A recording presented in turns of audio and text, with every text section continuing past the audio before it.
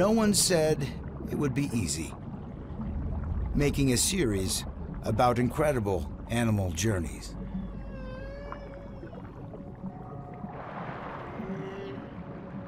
I don't think I've ever seen a humpback so skinny. It didn't even look like a humpback whale anymore. As part of the dive team, it's hard to kind of watch events unfold and know that there's nothing you can do. But as the film crew, really what we were there to do is show people what's actually happening out there. But nothing could prepare us for what we discovered along the way.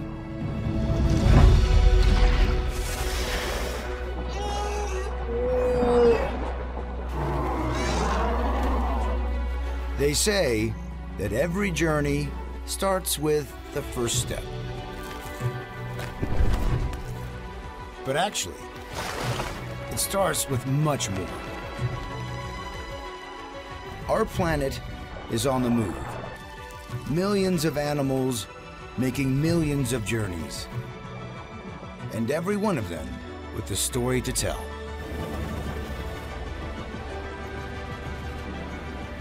As we set out on a journey of our own. Taking off. Whoa, okay. That was really, really close. We learned how extraordinary. Oh, there it is! And how essential these wild travelers are for the health of our planet.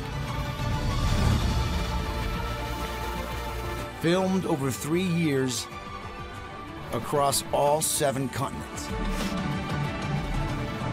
Oh my God, that was amazing. We united the world's best filmmakers. I love that feeling of seeing something that nobody else has ever seen. Having a moment like this is amazing. And scientists. Oh, that's it, yeah. The more you know about a species, the better you can conserve it. Discovering how technology can unlock their secrets. Now, let's be honest. The path wasn't always smooth. Ooh. But today, it's the animals that face the biggest obstacles. It's really heartbreaking. This animal, it may not survive. Oh my God, that was so close. It was so close. We track these lifelines across the globe on a voyage of discovery. And now, we want to take you behind the journey.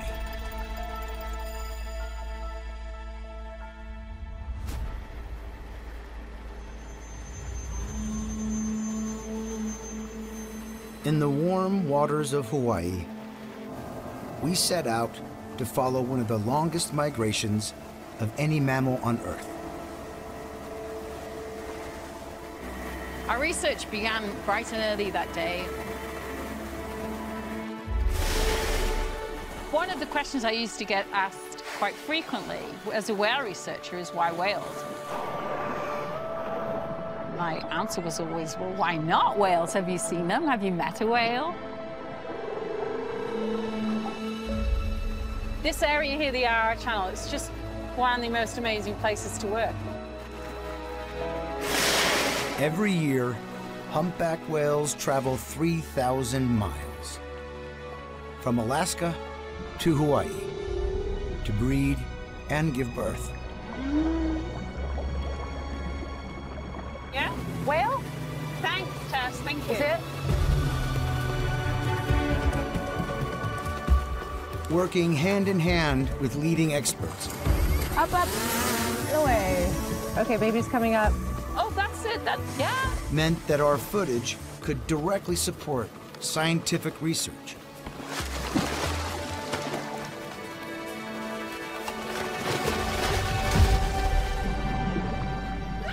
We'd been out all day filming humpbacks, mostly focusing on moms and calves.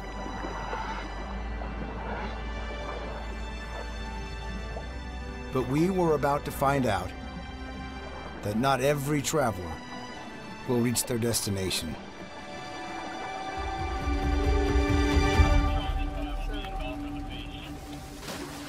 We heard on the radio that one of the whale watching boats here had come across an entangled whale.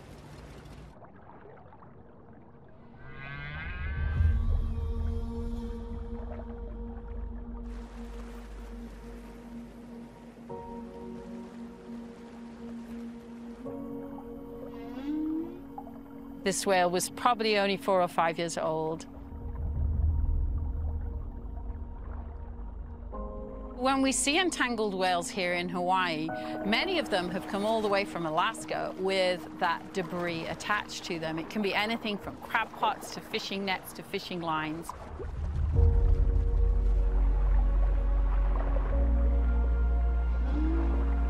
When I really saw the condition of the whale when I got in the water, I really wanted to do something to help.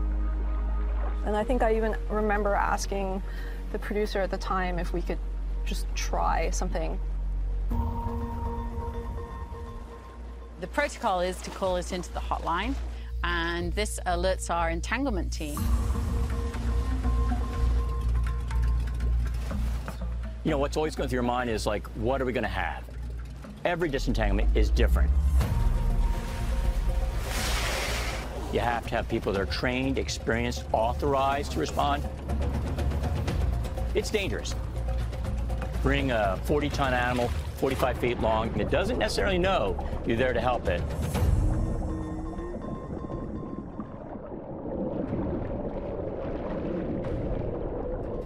We took advantage of Rachel's team and the film crew. One aspect they had was drones.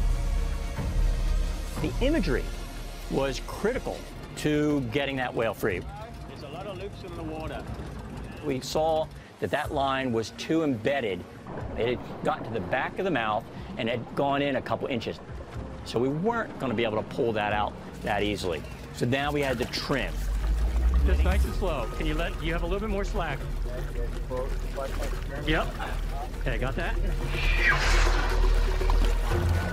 And even his poor condition, as this whale was, I think at times it was doing 6 to 8 knots. First bundle. And that's pretty fast on the water when you're trying to cut the whale free. Yeah, it's still around the tail. So keep a little slack now. Oh, you got it. Perfect. Nicely done, guys. Nicely done. Come on. We did not want to do more harm to that animal. It's just like frayed lines and everything. Can we try and grab those up? Yep. Okay, he's going underneath the boat. Coming right up under the boat. Oh, something happened. Don't throw away that line. Here he comes. I think we're caught. I think we're caught on the motor. Sometimes they'll do this. The whale headed under the boat, and the line got temporarily caught in one of the engines. But it ended up breaking the line on the left flipper, and it just came unraveled. Not as planned, but it worked. Give me the line. Have line. Get rid of that hole. Empty that line. And the whale did make another approach to us and got right beside the boat. Then you really see the eyeball is tilting up a little bit, it's looking at you. It was like, crap, you know, this whale is not in good shape now. If we had gotten to this whale 3.5 weeks earlier.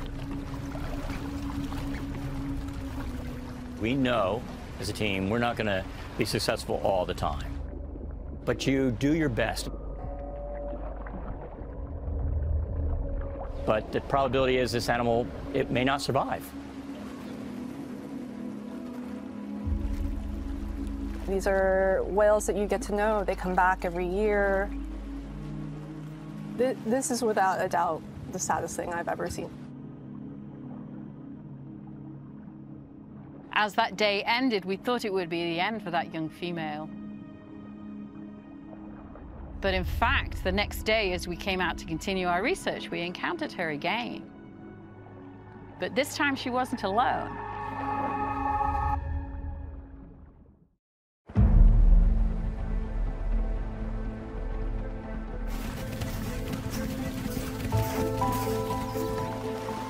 Unlike us, wild travelers have no borders, no boundaries.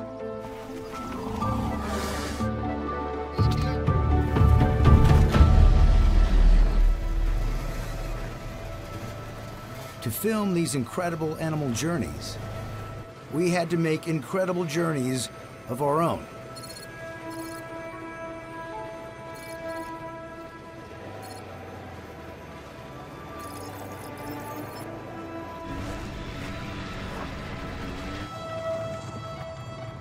So this is day one of looking for Arctic foxes.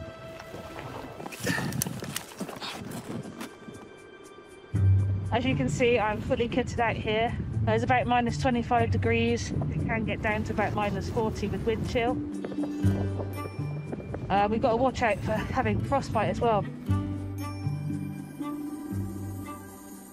We've got 2 fox dens that we found, but no foxes so far.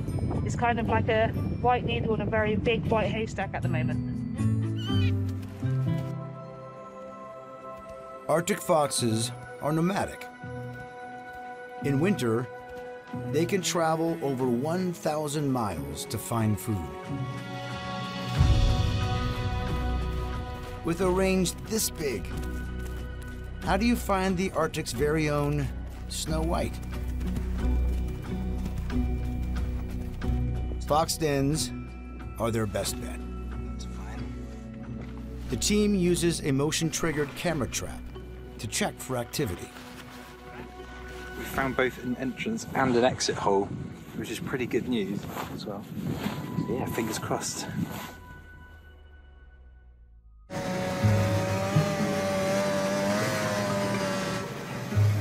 First light. The team heads out to see what they've caught on camera. The foxes have left a little gift. Well, we weren't really sure if there was anything here, but somebody has definitely marked their territory. So this is our lovely camera trap, as you can see. There's lots of fox pee on it. What's this? Oh, there it is! You'll see its nose. You'll see the black of its nose. Oh, yeah. Nice. Badass. That is good. This smelly calling card confirms that the crew is in the right place. The fox has just come out the den, so we're just trying to stay really quiet.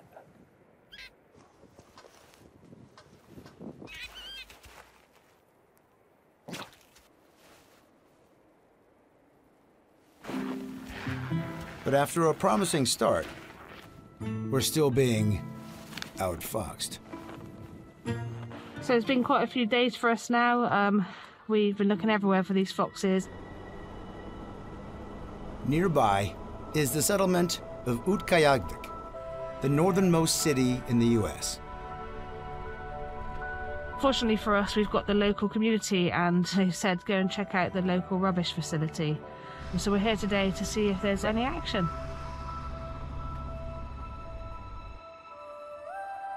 While the garbage dump might seem like the last place to look for wildlife, animal journeys are coming into contact with human activities like never before. I don't know if you can see below me, but we've got some fox footprints here, and they are fresh. There are footprints everywhere.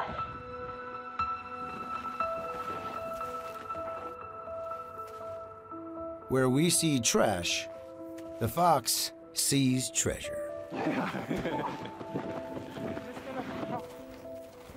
The garbage dump provides an easy food source in the depths of winter.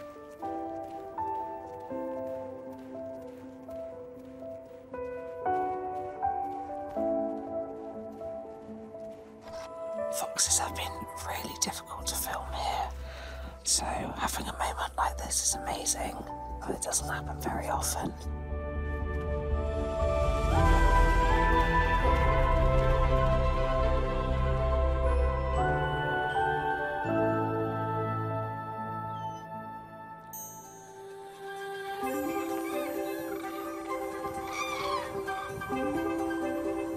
Filming animals on the move requires a ton of planning, a dash of good luck, and a whole load of cutting-edge tech.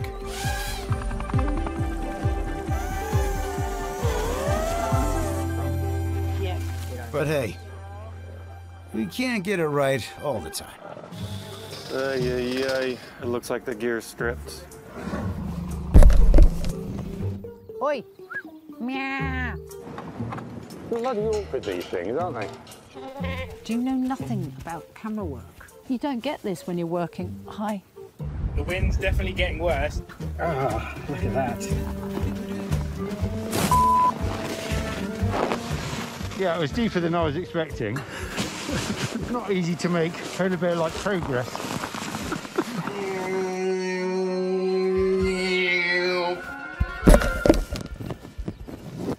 What on earth have we got here?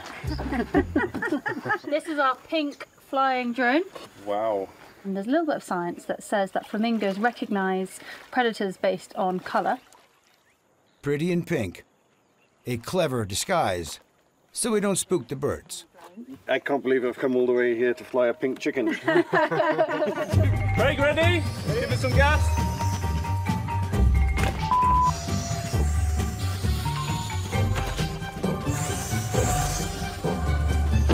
We're very, very, very hot today. I mean, it's baking hot, and we just can't get enough thrust out of it.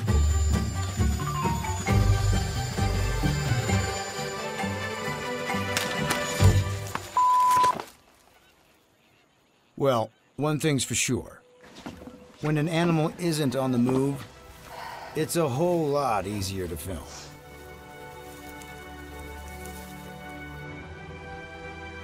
Wandering albatross spend nearly 90% of their life at sea. When they do come to land, it has to be for a very special reason. Or a very special someone.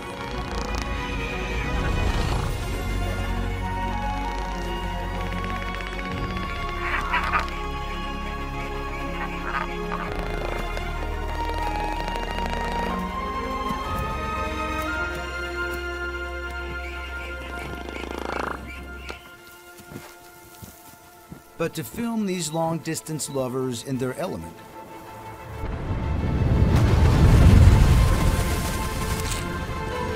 the crew needs to buckle up and hold tight. You made it out.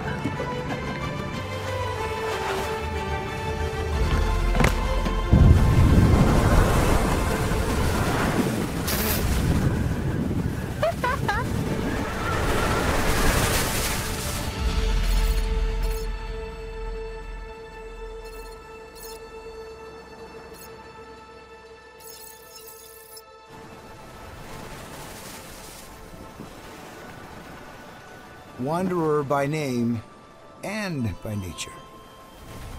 These big birds harness wind power from huge waves, soaring across 8 million square miles of ocean.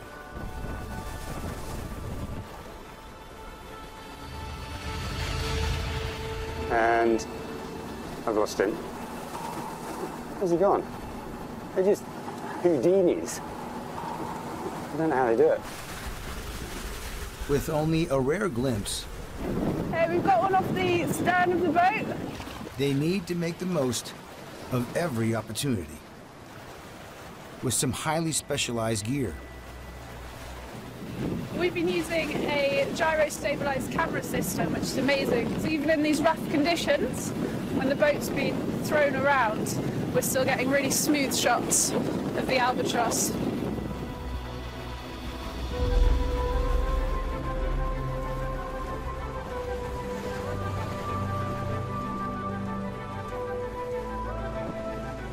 I mean, that's nice.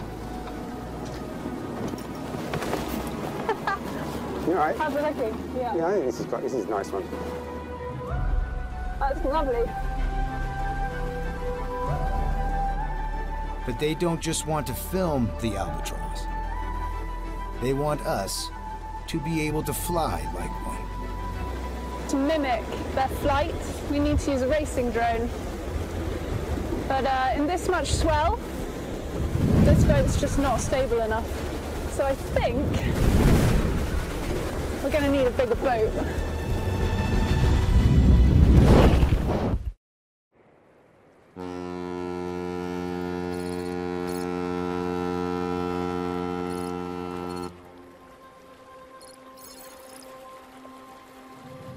Good morning on board the Explorer and greetings from the mudroom.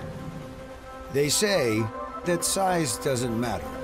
Taking off in 3, 2, 1. Here we go. But in this case, it kind of does. One of the ways we're reducing risk when flying drones like this is to make sure we have a wide, stable landing platform. And that's why we're on this big boat right now. Big ship! The captain's gonna kill me.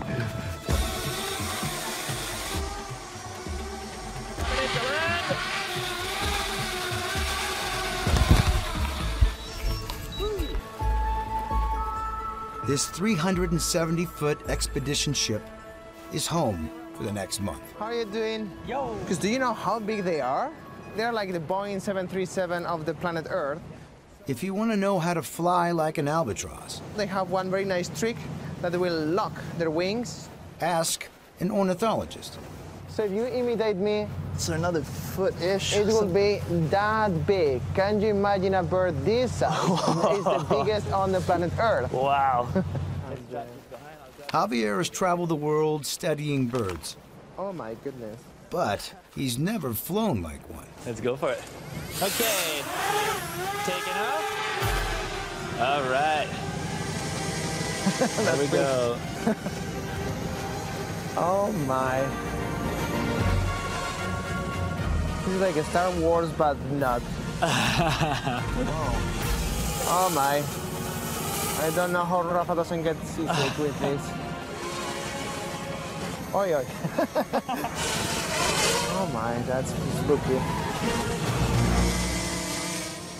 So how does that look to you? It looks good, but the only one thing is that the wandering albatross are much, much bigger. Yeah. They go a bit slower when they do the turns. Yeah, you have to think like an albatross. Oh, just think like an albatross. Feel the wind, yes, feel the wind. Okay, all right, all right. But to do that, you need the right conditions. Good morning. Just going to see what the weather's doing. And it's another very beautiful but flat, calm day for the Southern Ocean. No big waves, not yet. What we're really after is big wave, giant swell, so we can feel the power of the ocean and fly within it pretty much.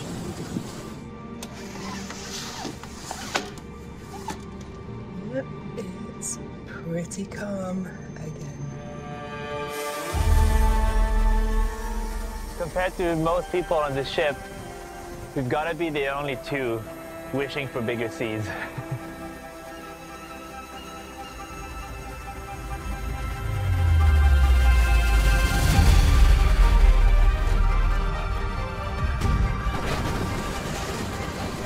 Sometimes, wishes do come true. We just woke up to some rougher seas, which is what we want. Like, look at that! Look at that! It's gonna be great. At last, Rafa can flex his wings.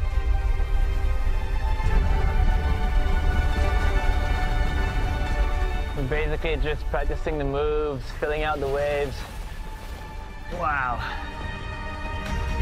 And we can ride the wind like an albatross.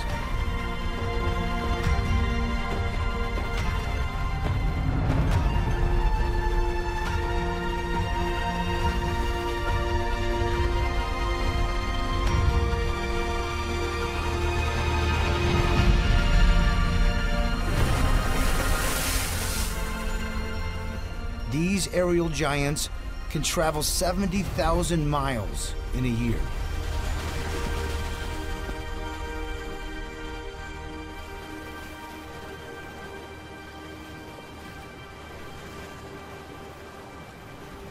But these days, not everyone makes it back to land. Each year, albatross are lured by the hooks and lines of industrial fishing. The albatross will get a hold on the bait, they get hooked, and then they go down and they drown. It makes me horribly sad. It's now the single greatest threat to the species. Some lifelong soulmates never return.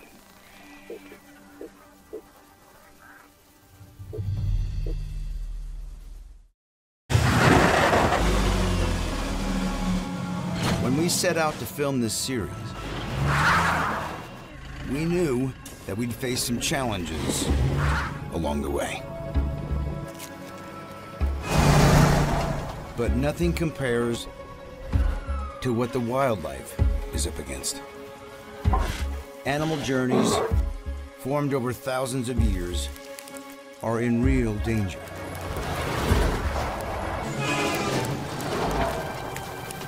Physical barriers, disorientation, habitat loss, climate change. Making it harder than ever to get from A to B.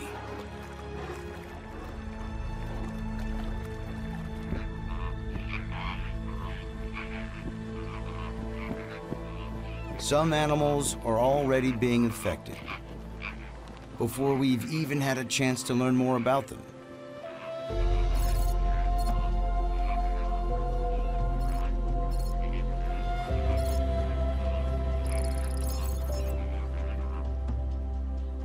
East Africa's Great Rift Valley is home to 3/4 of the global population of lesser flamingos.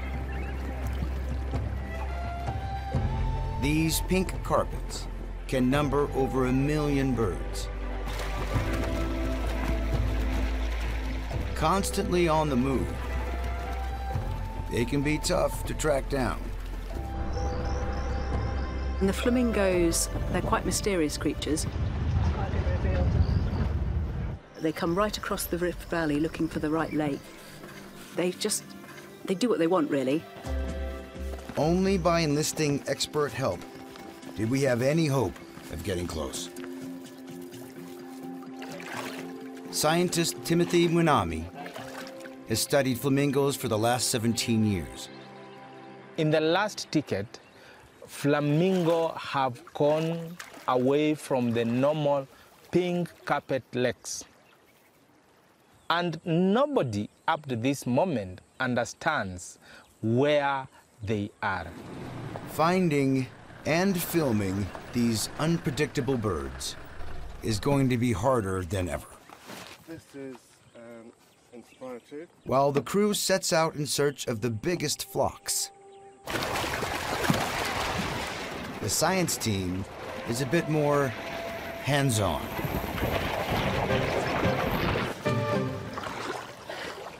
Wow, we've got a lot of flamingos.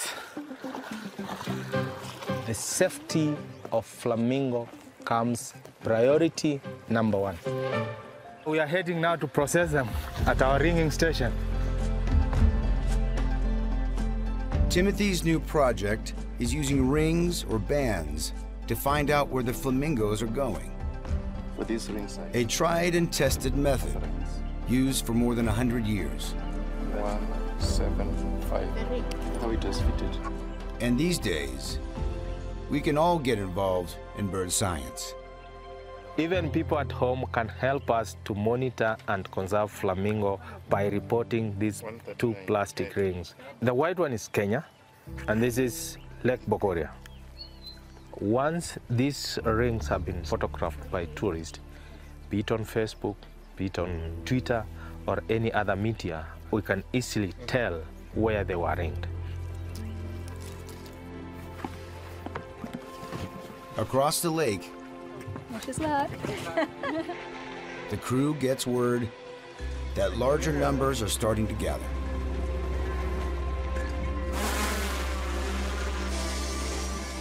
Oh, there's a bigger group, way big group on the right. Yeah, lots and lots coming in just now. This is pretty cool. Yeah. And I'm right in amongst them all. Flamingos all over the place.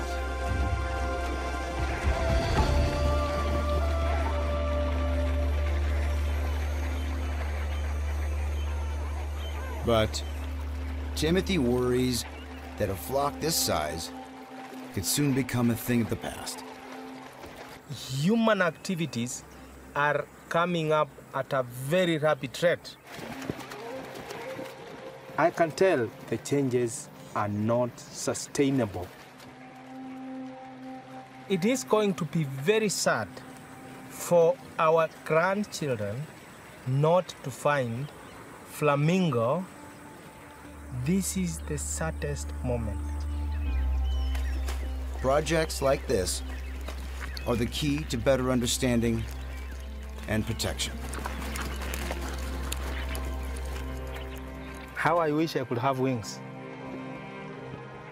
I would have already joined them.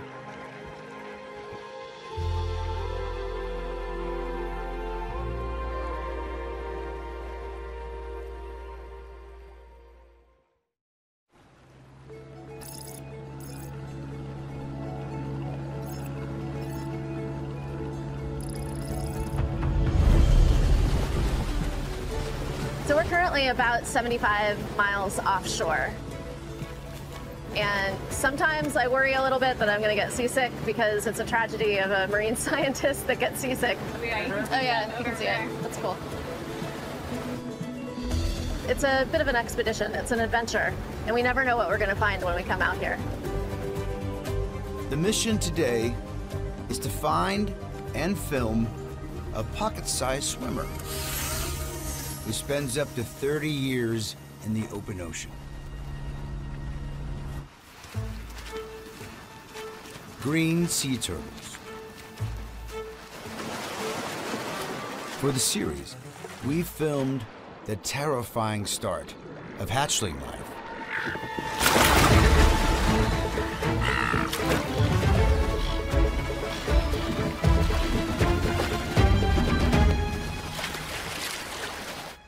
To their miraculous return. To nest at the exact same beach when they're all grown up. But when it comes to their teenage years, little is known about where the young turtles go or what they do. We have to find them out here. This is a huge, vast area, and so it can be very difficult. We may get skunked. Our search isn't a total drop in the ocean. We head for a juvenile turtle's favorite place to hang out. Golden rafts of sargassum. It's a floating algae. In a way, it acts as an oasis in the middle of the ocean, where a lot of these little creatures have a little bit of safety. When it pushes together like this, it reminds me of the yellow brick road in The Wizard of Oz. Ryan, do y'all see that? Ryan, do you see this? Good catch. Unfortunately, it was our first catch of the day, and it was a party balloon. The turtles are normally incredibly camouflaged, so it's hard for us to spot them, and it's very easy for us to get distracted by floating coconuts or flip-flops that kind of look like a turtle, or pieces of junk and plastic, marine debris that ends up out here. Coconut, yeah. We're really good at spotting coconuts. Oh, Ryan, what's that? Yeah, that's a turtle. Turtle! Turtle! Very cool. Got eyes on it? Sort of. Yeah, but I remember the patch. I do too. Straight back. Right there, 5 o'clock, 5 o'clock. Yep, still see it. Swimming just below the surface. Took a breath. Yeah. All right, yeah, see the squirrel. Yeah, it's swimming out still. I do not have the animal. Straight back. See it? Slow down. And it's out of range. There we go. Go, Billy. Oh, right here. Nope, it's moving like a little Porsche in the water. It's going fast. Come back.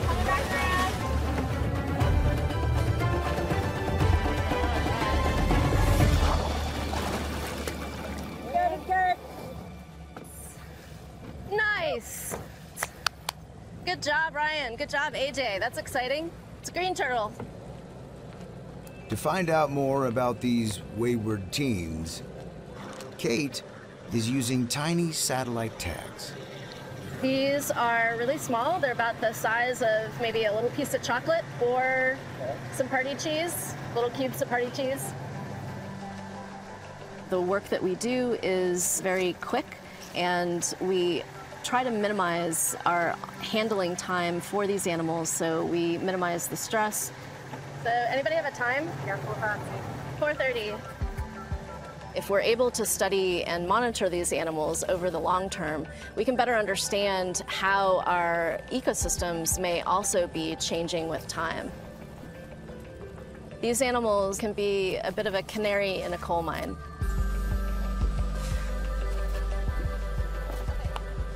Fitted with her tracker backpack, she's ready to hit the waves and face whatever challenges lie ahead.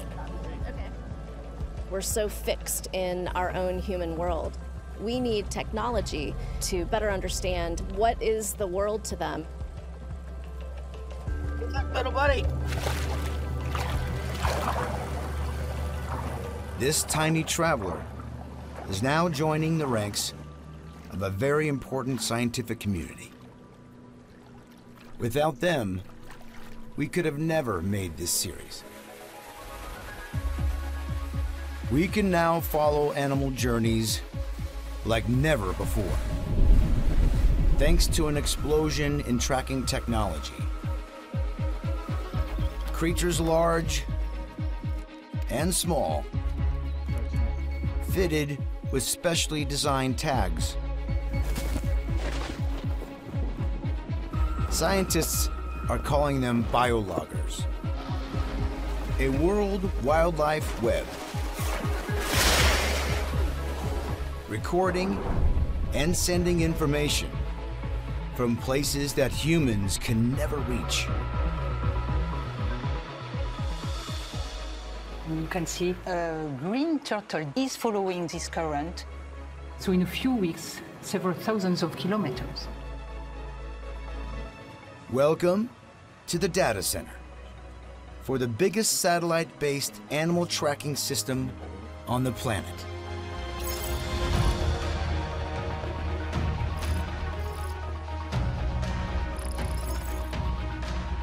All these technology in this room, all these sophisticated electronic tags, all these satellites 800 kilometers above our heads, all this for what? To serve the planet. And this network is about to get a turbo boost.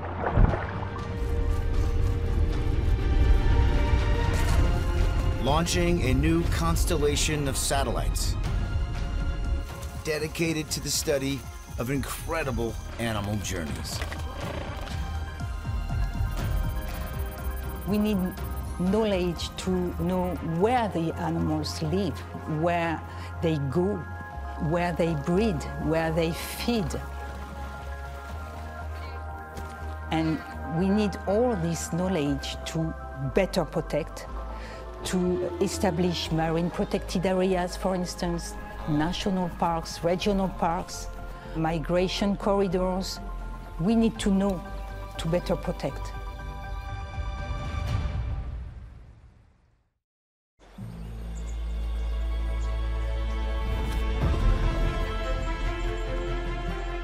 We still have much to learn about our planet on the move. But one thing we do know: every journey is a matter of life and death.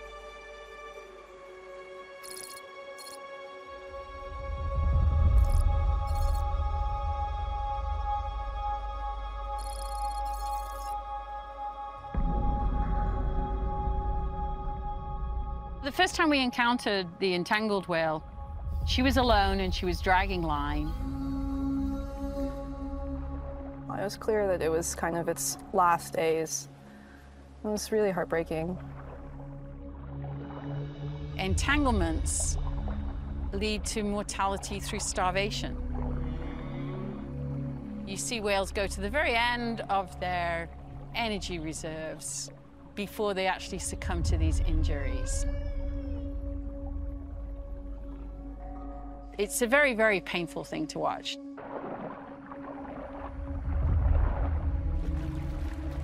There were sharks starting to follow that animal, which is a bad sign. The tiger sharks are getting kind of brazen. And there are some really large ones as well. It's just about making sure that they know that you're not a snack.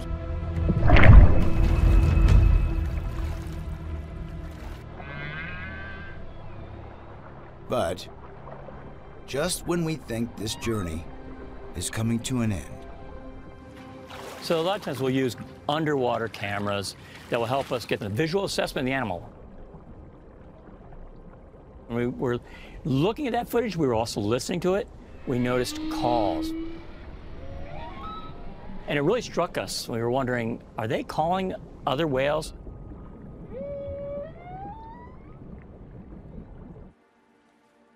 Then, something extraordinary.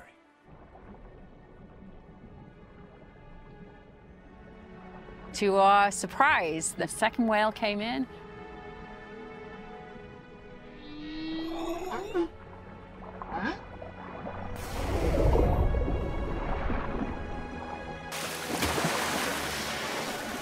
First thing we could see him do in the water was he moved all those tiger sharks off with a big swish of his fluke. It's weird how the humpbacks kind of accepted us as safe, but knew that the tiger sharks weren't safe. And I think that really points to some sort of higher level of intelligence.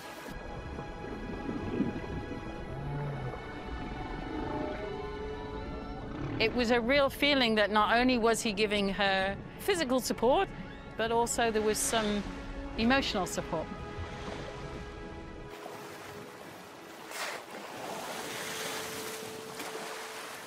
It's something we hadn't seen before. It's something we've heard of from whaling days. When one whale would help out another whale, it was caught by whalers. Another whale would stand by and do anything it could, even at the risk of being caught itself. And to see that behavior play out was absolutely remarkable.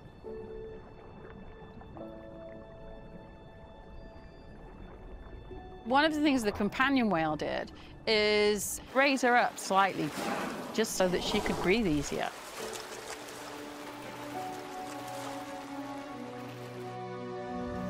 And it's so sweet, oh, that moment where it kind of holds her up. That was really touching.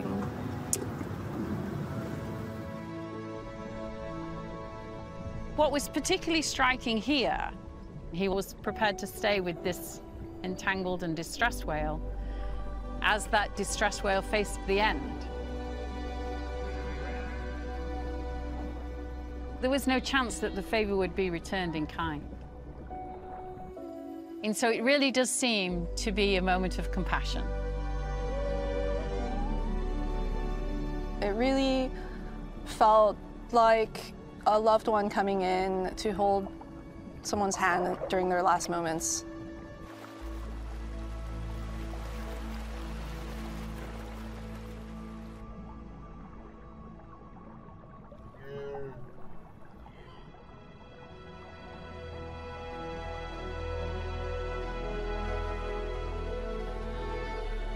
In a rapidly changing world, animals are struggling to keep up. And ancient migration routes are at risk. The challenges that we face are immense, and they can seem insurmountable. But every journey begins with one small step. To protect these incredible animal journeys, we still have a long way to go. It counts what we do in our daily lives. We can make choices that make a difference.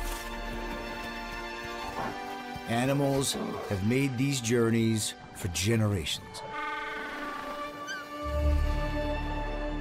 Now, their future is in our hands.